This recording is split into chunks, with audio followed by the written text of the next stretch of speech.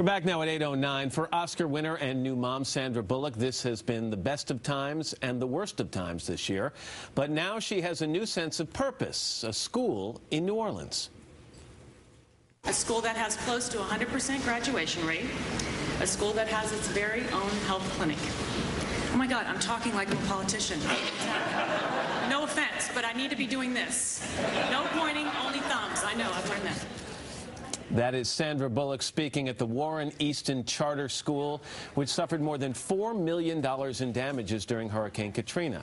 Thanks to the generosity of Sandra and other people, that school and its students are now thriving. And that's where I met up with her and school board member Arthur Hardy. I started by asking Arthur how Sandra and the school got connected. She found us, and I'm sure did her due diligence, but called me on a Sunday afternoon. She called you personally? Yeah, this is Sandra Bullock. I like to cold call people. Just people I think are upstanding community. How are you doing? What's happening? You know, I'm in the Mardi Gras business, and I deal with crazy people every day. So when she said, this is Sandra Bullock, I said, yeah, I'm Clark Gable. I was about to hang up. You know, who knows? But no, it really is, and it really was. Pretty cool. And tell me how the conversation went. She knew what we were all about, and I think had done enough work to know we were the real deal. And then once she came and met the kids, it was all over. I didn't have to sell anybody. You know? Money is one thing, though, and something that Arthur has said in an interview in the past. He was saying, okay, it's one thing for Sandra Bullock to come in here and give us some of her money or help us raise money. But you said something else about her. You said she also arrived at a time where we needed a cheerleader. Boy, did we? And I was a cheerleader. Not a very good one in high school, but I did my best. Well, I was speaking in more the general sense. I know, Matt. No, that's exactly right. And I believe she thinks, as we do, that public school education is the answer to crime, poverty, prejudice. I mean, a good school system. And we want the whole city system to be good, not just us. We want to be the best among many good schools. And I think we're an example that it can be done. It takes a lot of work, but yes, you can do it. One of the things that the floodwaters exposed here in this city was this, I mean, I don't have a better term, abject poverty. Mm-hmm. And the fear here, I think, in a lot of people's minds in New Orleans is that those same people who were most victimized by that hurricane have been left out of the recovery. That they aren't the ones who are enjoying the recovery. How do you feel about that? There are a lot of things that fell through the cracks during the storm, and it was embarrassing. Those cracks exist throughout the United States, throughout the world, and it just sort of opened up something that I don't think people knew about or maybe didn't want to see. But right here under this roof, there are souls and spirits and young people who don't come from any money, but carry this extraordinary spirit to like override that, suck in every ounce of education that the school provides and get out of here and create a life for them that is beautiful and fulfilling and filled with all those things that they might not have had. It's always going to be the way that people that shouldn't be left behind are left behind, but let the school be an example of how we don't need to leave anyone behind. We've known each other for a pretty long time. I don't admit to that. I will. I'm proud of it. I don't know that I've ever heard the level of passion.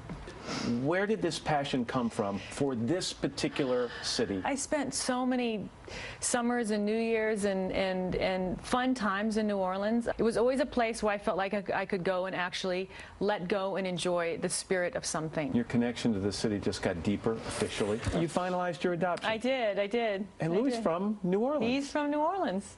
So he's a little Cajun cookie. You are forever now hitched to this city. I am. How lucky am I? What was it like when you finalized that? It's a long process. Long process. As sterile as the room seemed, it felt so rich.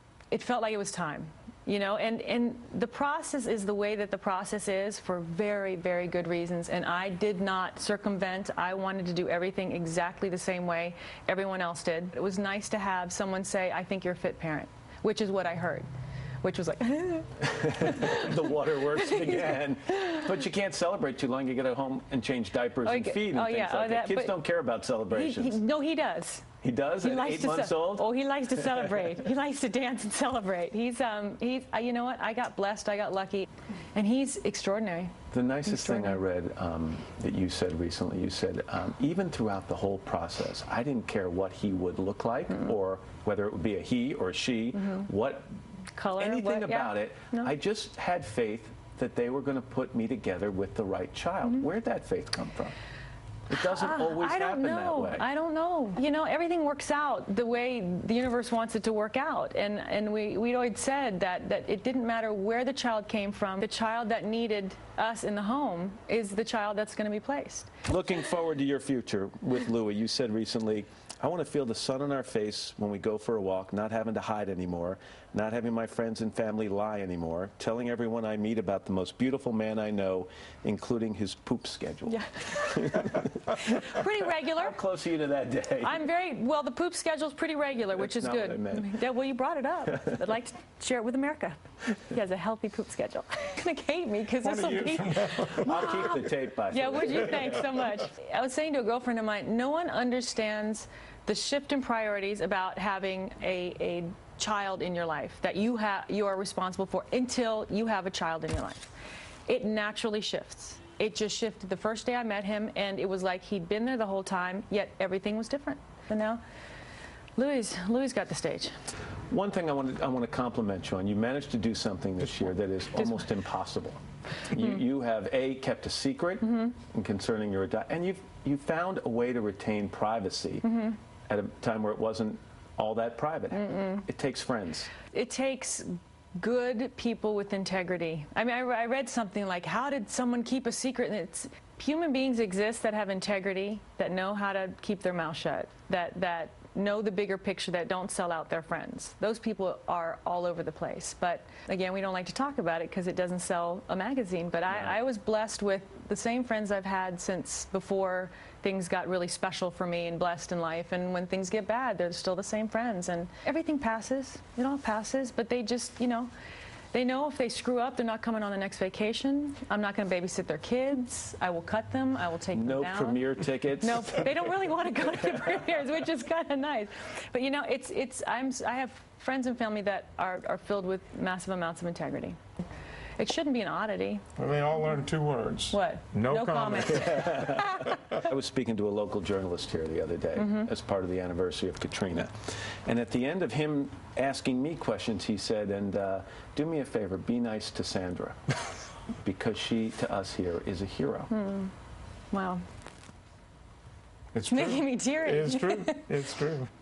Now, It's they random have a acts of passion. This whole kindness. city has fallen in love with her. She belongs to us. Don't mess with Sandy. like that. And no, I'm serious. It's like you heard her, you heard us, and you better be ready for a fight.